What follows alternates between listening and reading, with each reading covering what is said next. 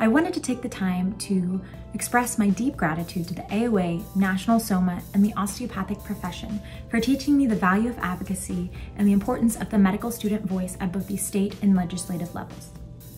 I chose to give back to the osteopathic profession by serving as the chapter president, Region 5 trustee, and currently as the Membership and Alumni Affairs Director for National SOMA.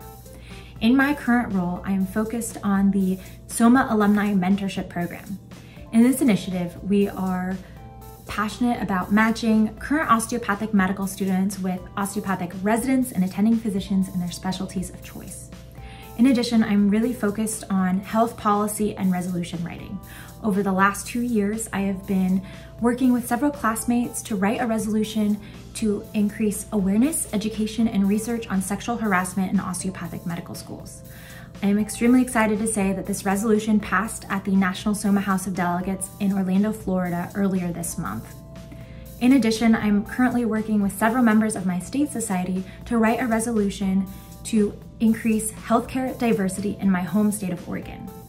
We hope to present this at the Oregon Medical Association House of Delegates next year. I am so grateful for the osteopathic profession for teaching me the value of advocacy and the impact on our patients' lives at both the bedside and the legislative level.